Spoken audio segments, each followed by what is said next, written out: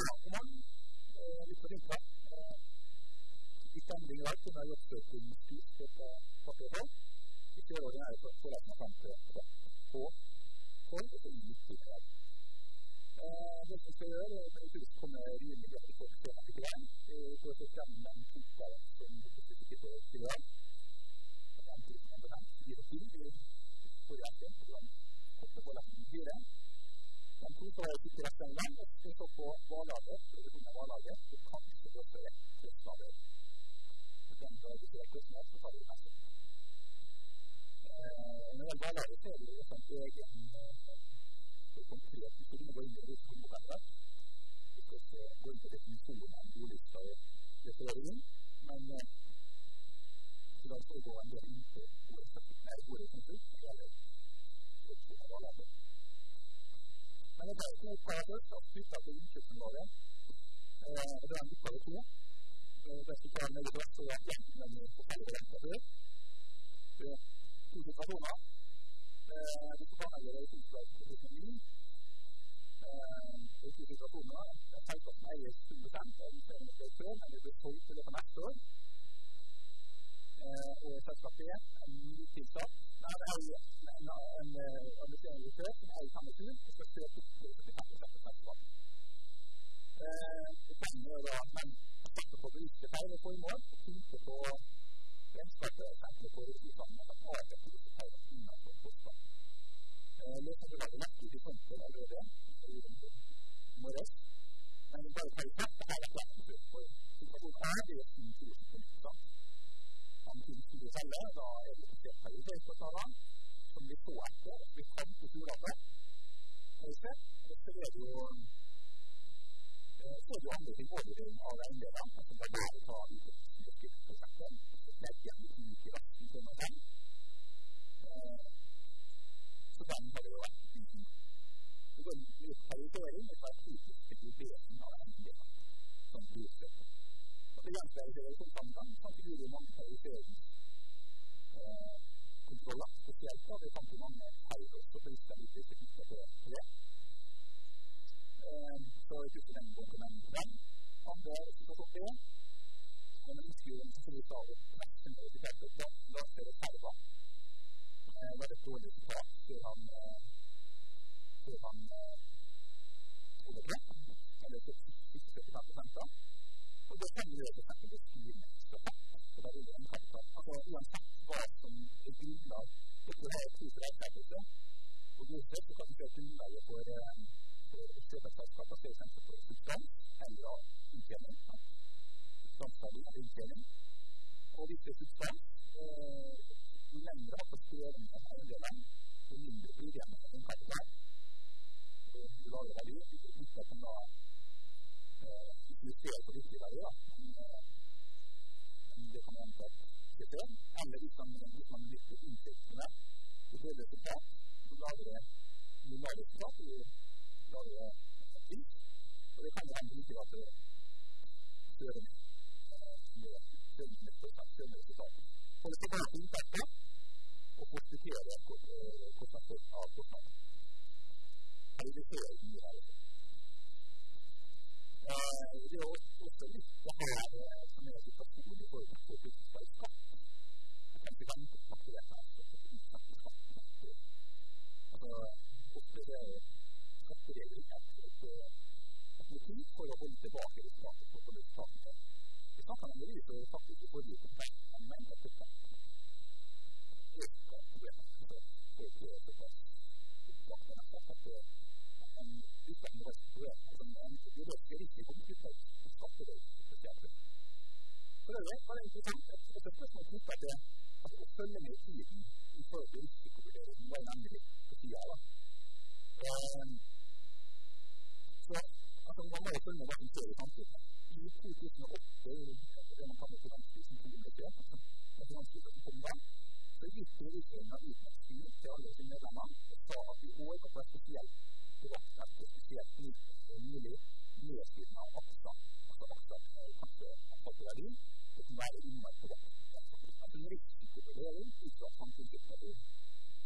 Og så er det sånn her, ut på det, er det noe økt risiko for å utsette inntektsføring for at skatten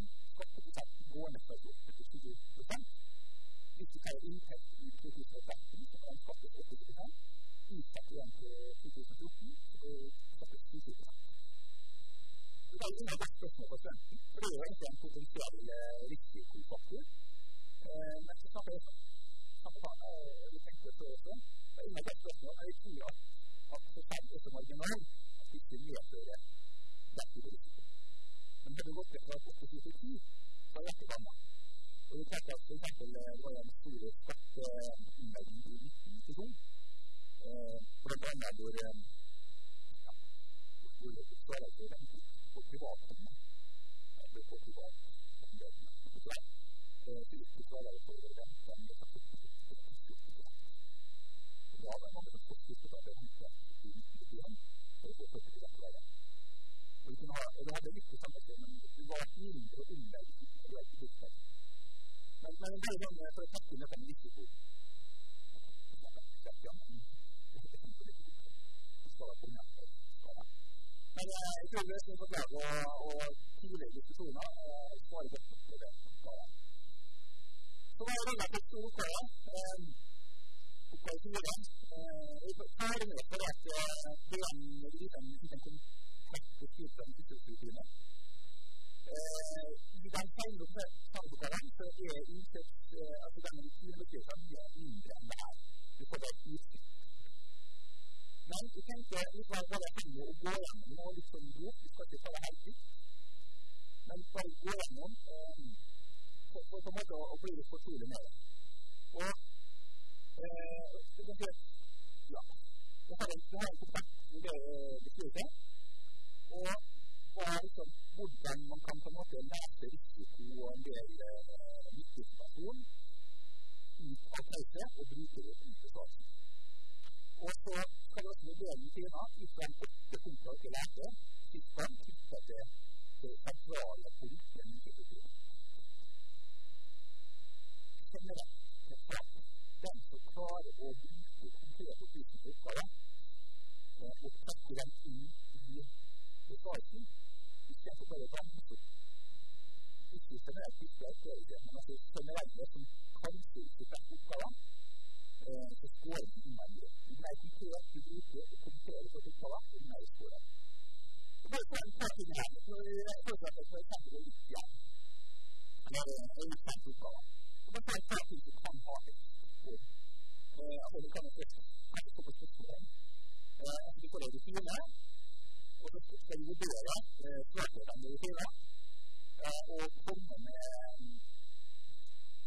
fortsatt til bedre.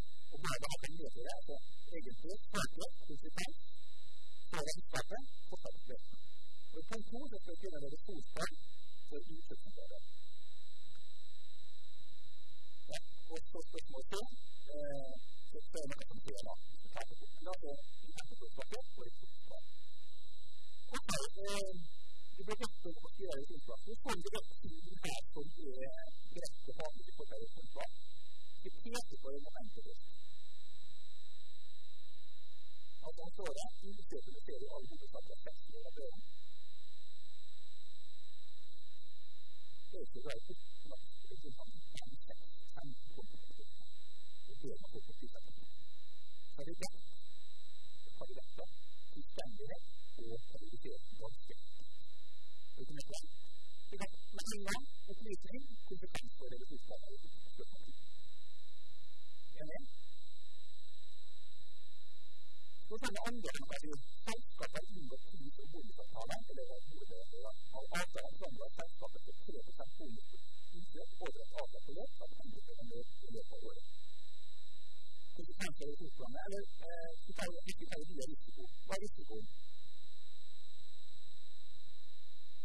Feilpeilisering. Den rabatten der, bonusen der, vedrører innsattsåret. Det er bare 30%.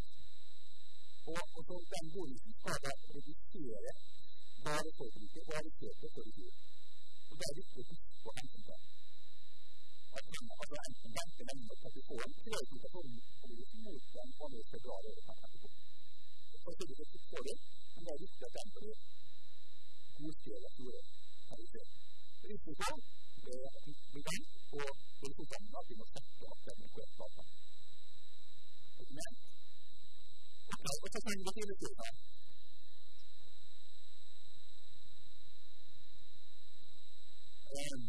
hjertepunkter når det gjelder å vurdere identiteten. Og ikke bare det, vi ser det to ting. Det to ting som man liksom bør tenke om med snart klart. Det spørsmål om arbeidsdeling, og så gjør det med det gjør det. Det sagt at det viktigste handlingene i en uke tingene, det den som ikke ser på det, eller den personen som kommer til partiet.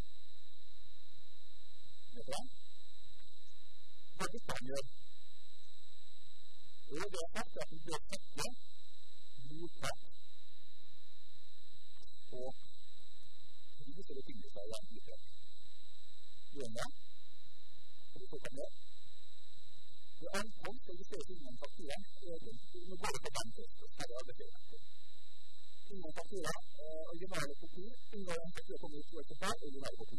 Det ankomst, og vi ser ingen fakturer i egen bok, får vi penger samme til innkjøpskjøpet. Det er greit, det er jo den styr på hvor ingen fakturer. Det er penger som har etter penger, som kommer til folk ut. Eller en åtte punkter. For det samme studieavdelingene, det er innforstått som skal lage fakturene på kopi for riktig konto, kanskje det. For det etter så kan det være problemer for bokføring. Ok, det føres. Hvordan snakker man her? En konto, samme måte, og det takke pris og betingelser i en tid. Men en kan mer sikkert.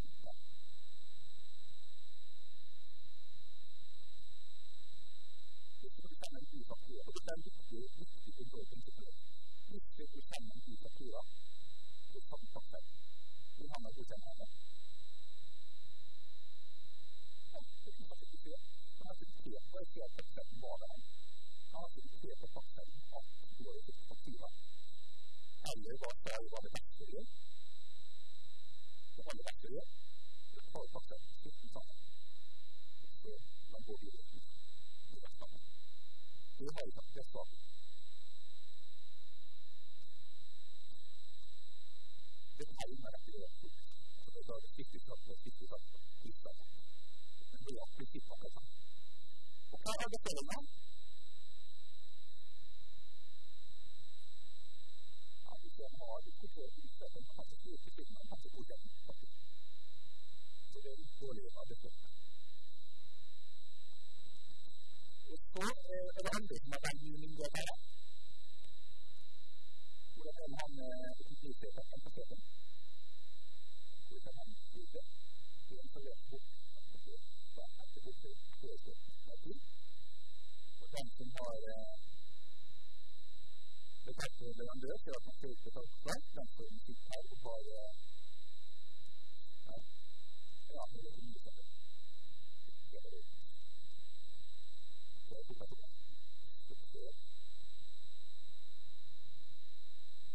Nei, det er det. Og i økonomiet er det litt for mye makta. Han har jo kontroll over økonomi, og så han har betalt til makta. Det er risiko som han har ved hensyn i revisjonen, og på en måte ser at det er ikke bare det. Så hvis vi går på intensivt, så har jeg fått med meg noe av det som er sagt her.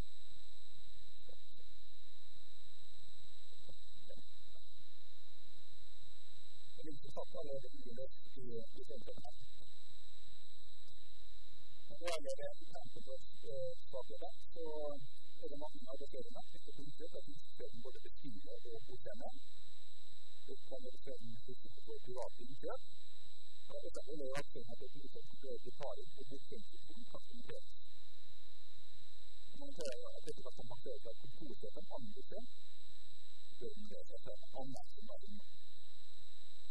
Vi skal i gule petterne, så er det sånn at alltid så har vi litt annet for betaling som er det. Det er jo sånn at man betaler dem. Man sier jo at senker betalt tilbake, setter på det hele oppsyn. Da husker jeg at det er en jordskilt, men så var det alltid sånn at kommuniseringen ikke er faktisk OK, men man bare så igjen fakturen til å være kjempelig, kjempelig så er det i dag. Det var innenfor som det var ikke en sånn utreisning. Det var en utrendig kontroll, men det var en hovedkontroll likevel. For det gjorde at rent og slett av den utreisningen visste at man kunne gå hjem til meg. Det hadde en preventiv virkning, for å bygge dette en oppgavevirkning. Både år. Så det var ganske, kanskje det er en grønn at det at vi var forberedt av, men så kunne det ikke vise at det ikke var på vei tilbake, og det var mer preventivt. Så det var en måte å kompensere det. Det ikke den som oppgaven som kontroller som sikker til aktivisering, det er den første punkt 8 i pratet. Det er ikke den 8 punkter, det er ikke 8 punkter som kan. Det er 6 spørsmål. Det er bra. At jeg har systemkort, vi får regnskaper om inntil. Jeg får 8 punkter som er viktige i uttil. Det er ikke så bra. Det er så bra. Jeg kan bare snakke om nesten alle vanlige. Ok, det er heller ikke noen ekte kontroller. Det er jo all utgift. Bare tærne, altså det er faktisk at en sånn revy, på en måte, man sier på utgiftene, inviterer ofte sånn. Det er innenfor å se opp i det.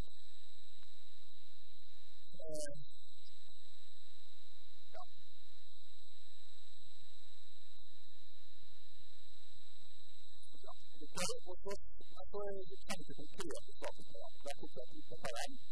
Ingen administrasjon kan fortsette på kontroll mot fakturer. Det gjør flere fakturer kan komme til samme linje med samme plattform. Forslag interesserte kopi av plattform på sammen innom fakturer. Det er påførelse på plattform av fakturer på den første avtalen. Andre saker ingen kontroller på tilfeldig innom fakturer. Det er nemlig det bør sammen og sammen med interesserte må få en oppdrag som ikke kan gjøre. Og så er det ikke den oppgaven som at bokføring på seg kun at det skjer under fakturer i bokføring. Det er også et veldig viktig. Så det er den sammenheng mellom den bokføringen og det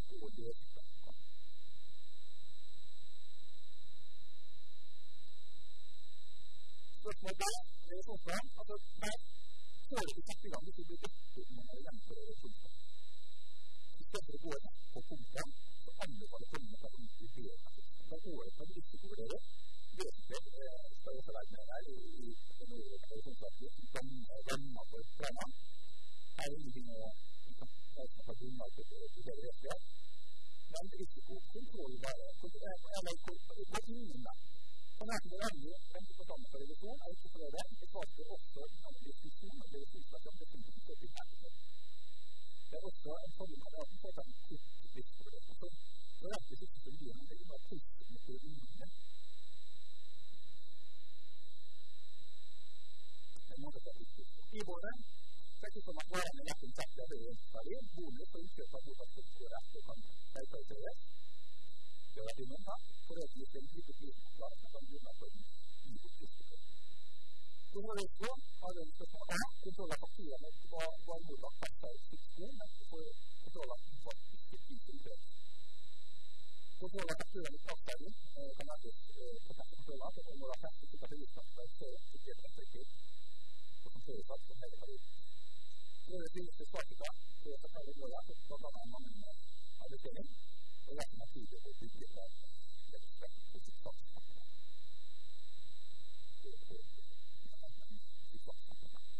Alle tiltak er sitt sakspakker. Og så kommer det revisjonsplaner, den går ikke å ta inn på her nå, men det er det her styrer med opp etter vår mat, som går ut på systemlighet, etter kontroller. Og så analytisk, og så en analytisk som går på kontroller, og så kommer forespørsel kommer på systemlighet av leverandørene. Og så er det på en måte samtidig, altså at det som er punktene her, det passer på endre på. Det tar jeg tatt både innkjøp og leverandører samtidig. Så dette her er jo primærrestand til leverandørene. Dette er primærrestand til varekjøpene. Og for å komme rett til klassifisering. Og så videre. Vi brukte ikke å ha periodisering og spesialisering. Så den ikke helt god i forhold til en mann, men så får det endre på det. Men det kan være mange andre eksempler på at denne oppstilling av resursstyrt opplært, og der i en kontrollkonsentrasjon hvor dette mer mat, men at det mat og systematikkkontroll, så jeg får ikke det. For det så den systematikkkontroll det bare den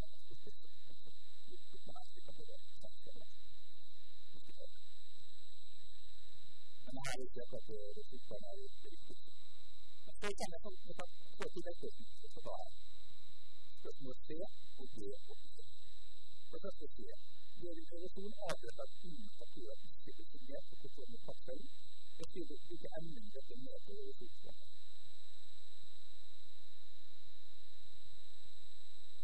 Ok, hvilken påstand er truet?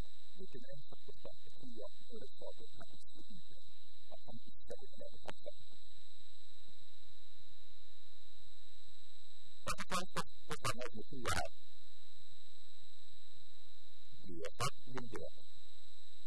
Hva begynner å ha at vi kan ikke sette det plattfølgen? Hva begynner å lure på myndighet av denne papiret? Ikke sette det plattfølgen mot at det er noe. Når man kompenserer med det, og kan vi ta ut det, så må vi gjøre det. Ergo kompenserer vi det med større omtale av situasjonen. Det gjør så det tar ut. Man bør jo kanskje ta ut mye modell for ham. Det har vi faktisk en spennende. Gå via modell for, og si at opplevelsen I tillegg starter man å si at den målsettingen, påstandene som er oppe som er i fare her, det er bildet som har ikke sett på det. Det gjør at kontrollrisiko, den går opp. Det gjør at kontrollrisiko, for at vi skal holde på samme nivå her, som kontrollrisiko, altså uendret, vi skal være uendret, så kontrollrisiko går ned.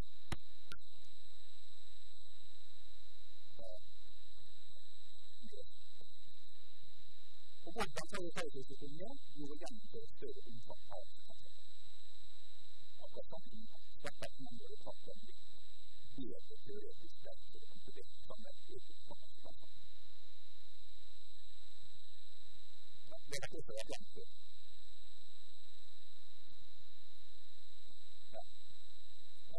Spørsmålet det, så bort fra forholdet mellom system, det sitter jo ut av en påpekning på det fakturer. Det svarer følgende, hvilke konsekvenser for ressursene,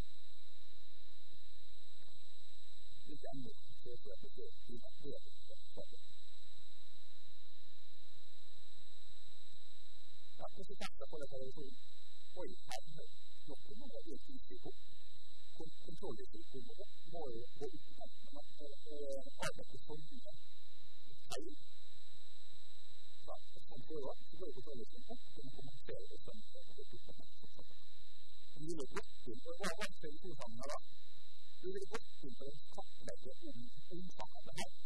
Det er for eksempel å få på dobbeltposterene både i varighet og også på spesielle leverandører. Leverandører som er der i samtidig stellene av to og mer. En annen måte at vi har dette omfanget her på, det kommer til å være litt på tjeneste. Men det er ikke sikkert at det er her ut at det er omfanget at det blir utstedet viktig. Men for det er ikke så kan vi gjøre det. Og endringen er jo at vi bør jo gå inn og etablere sånn klimat som det kan bli så god til det er klart. Det kan en pakke styrke seg. Så kan vi så fram det utøys, men det er sånn at man har veldig godt til å kjempe til å være flere punkter og for å se en papir. Og det er en merking til den mot papiret. Men det er å pakke en papir. Det siste spørsmålet går på årsak at det er som er tydelig på styret, og så skal vi flere årsaker til det, og her det ganske litt på årsaker til det. Det burde være sånn. Hvorfor? Det var en masse på den oppgaven, det var holde litt mer om. Vi skal nemlig overgående på laget. Lagetområdet. Ja, hvor vi balansen da?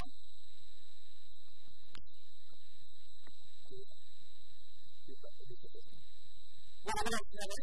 Det det andre.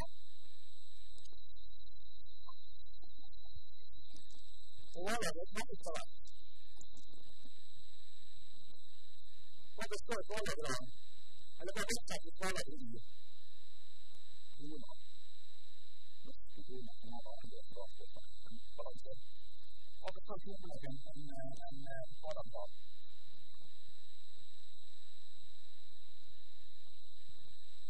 Jo, det er viktig at vi skal ta til året litt nå.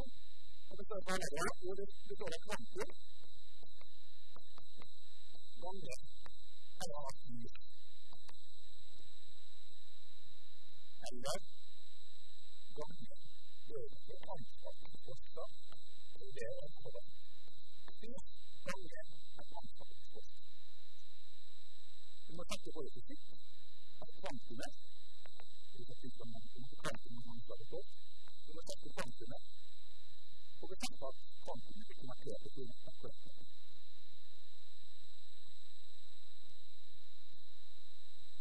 Ja, hvor tidlig ansvarskostnader, hvor tidlig hvordan den skal fortsette. Det er jo ikke rett å spørre, sant? Det er jo fem tidlig ansvarskostnader, hvordan den skal fortsette, og så tar vi en matematikk som vi snakker til helt til det bedre der, så det skal vi bedre. Det er innenfor investeringer. Her er det noe vi vet med avsatningspolitikk. Ja, det er ikke bare noe vi vet om kvartid, men vi må også vite i forhold til realverdipolitikk.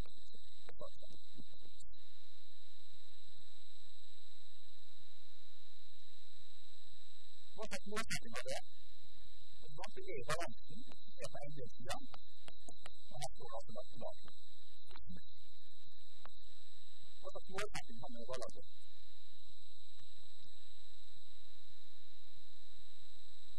Eller påstander. Jo, en balanse og det er primært for den bedre første balansen. Og vi kan ta det enda inn med det hit bare for å plassere det metodisk. Både på, det står på en siden, og en del på konkrete primært for en balanse så er det ikke mulighet med eksisterer balanse. Og hva er det til dere? Balanse. Det er viktig. Det er der utøvelse.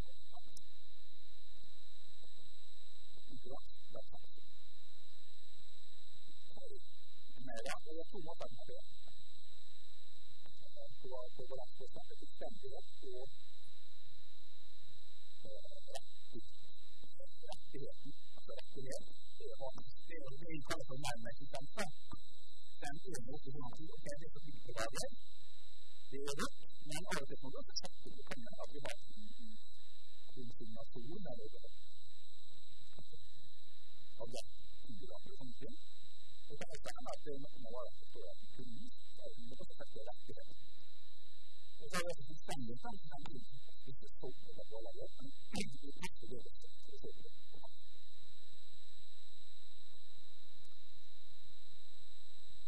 Men som jeg har sett, så er det viser ikke mye renter for kvalagere. Det er ikke slags kvalifiseringsbedrift som utenlands enn konflikt. Slik er det naturlig nå, sånn at vi kan ikke tenke på så ønsker på det, og det er viktig for at det må være helt.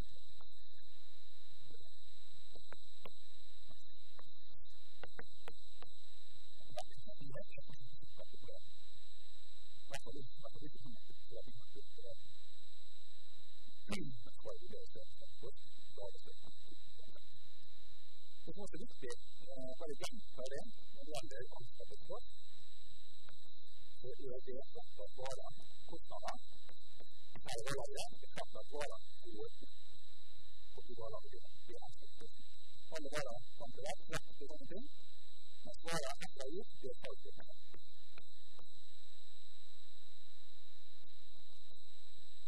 Ofte så står det kun presentert kun som en post på balansen, og så står det en borte fordelt på råvarer, bare arbeid eller balansen.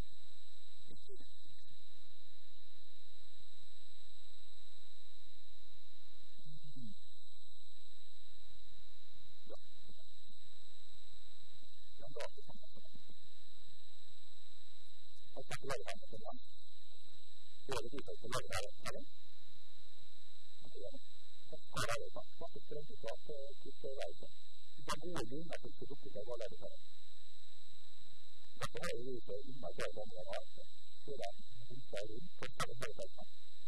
Og sånn er det faktisk. Men hva er det da? Det kan være gjøre innmerket. Men at jeg har gjort vært inne på god igjen, det er ikke noe som er større det. Det er heilige metoder. Det kommer nesten ikke den. Jeg kan ta det på det som er. Han har litt av en jobb også. Det er vel ute når dette var det denne, så det har litt ut en av de mest med farge på. Det er 2013 når det har vært alle varer som har 2013 var det. Og det er sant. Og mest så er det farge på. Det er hvis du har tatt 2018, hvis du har tatt 2018 etterpå, så kan du vurdere det. Det er som er det. Men det er aldri mot deg om siste litt så kommer denne nye fra Soran. Men det er sånn går. Det er en varianten, men altså der er jo, og så har jeg en varianten, det er rett og slett sykt. Det er jo gammel slett. Altså det er rett og slett kun det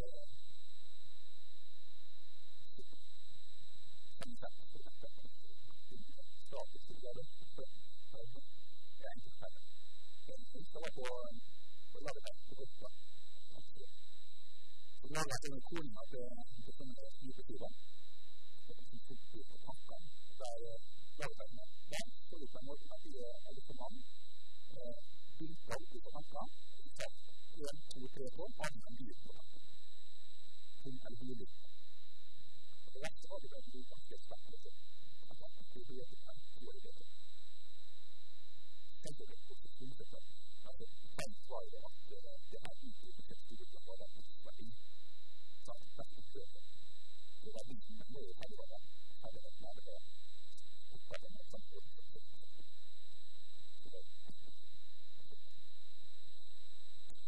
Ja, men det har jeg ikke sett til det meste. Det står her gode resultat på balansegjøring.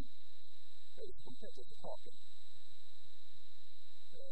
For at vi har faktisk å unngå det her varelaget i opptakelskapen. Varekostnaden er det viktig å se ting som faktisk beholdningsendring er ikke det det er. Det er det. Men så ser vi også at dette her varelaget er ikke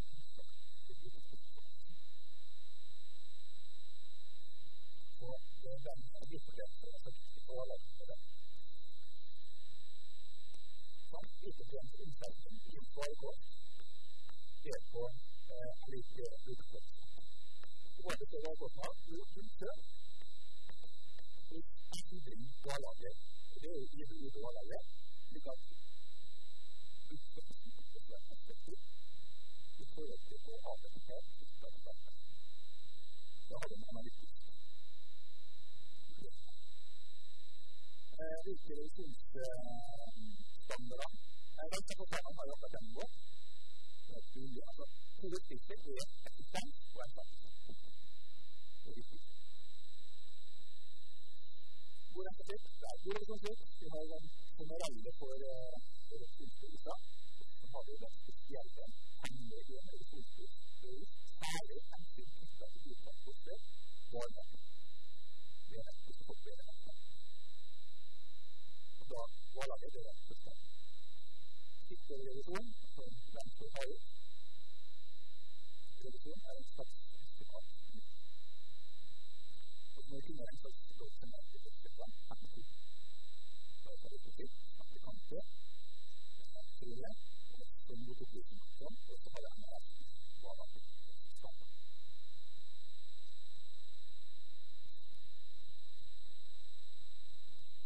Så jeg har tatt opp en slags oversikt risikoområde.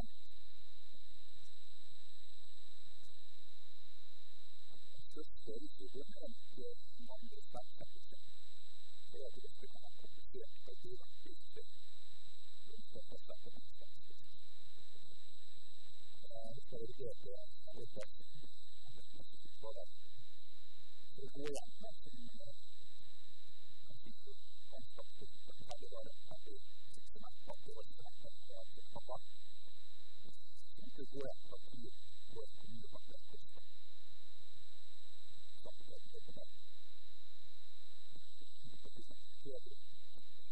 Så det litt usikt i det der, da kan man ikke sette det på kompetens. Og det kan være litt og det var der litt komplisert. Og så hvertfall det henger mot med den utdanning. Og ellers så det jo tilsettelsen knyttet både da og her som jeg kan. Og så kan jeg ikke se på ringa at det står på det utvalgsmessig. Når det gjelder bare penger, så det ofte sånn at bedrifter har sin egen institutt. Og jeg skal stå på en eksempel på at det står på penger knyttet særlig til det står knyttet til akademisk. Vi skal stå litt på innhentet også. Og så skal jeg stå litt på revisjonslivet.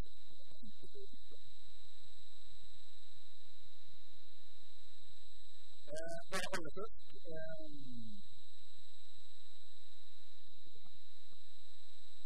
Det to måter å gjøre tallene på. Og den vanligste er å ha et tallesystem. Hvor vi har en løpesystem av varden og kvote. Søtes, navigerer, om vi selv skal ta det ut fra det. Og jeg har snakket til å slippe det til koden. Da kan du til hver tid vite hvor mye teoretisk at du har en kunde. Det kunne være 98, så har du hatt det slikt på det.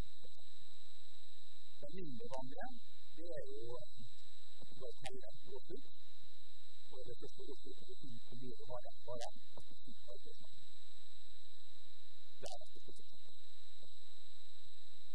Det bare innenfor. Men til noe det på. Det bare at han løper. Og den bare løper.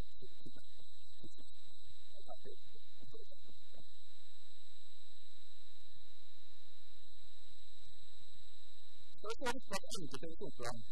For å få et overblikk. Og her skal vi se på, og i forhold til dette med verdenssettelse, så hvordan er det enkleste, så skal vi utvide det. Og her består altså av fysikk og anslagsforsk. Men også her så kan vi starte inn i brukerbetegnelsen. Så skal jeg søke, det under var altså under i brukerbetegnelsen, men ikke bare på sånn. Hvis vi har titt som uvalget, så kan vi bruke det på sånn. Og der er det. Hent med den gjorde med planlegg av en forelede nasjonalisen, eventuelt få den beregning av nyberegning, og det så tar vi konsekvenssetting av for de utstykkene her. Tidligere har vi nevnt at tidligere hopp til utstykkene som indikerer at her rett og slett forventninger i stedet for utstykkene på det. Og det stort. Siste spørsmål skal til å ha kommet på årsaken til forskningsutstykkene. Det var siste transferet. Der har vi eksempel på det. Det inngår jo blant annet helt ut av det var laget med det. Så står det også at det var laget som undersøkjøp, og vurderer en stadig konsekvens som er for det undersøkjøp var laget. Altså det er mange ganger omsett, det var ikke sånn det er begjent.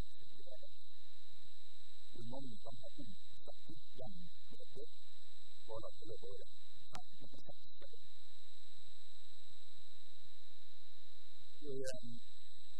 Den konkurranse var så den største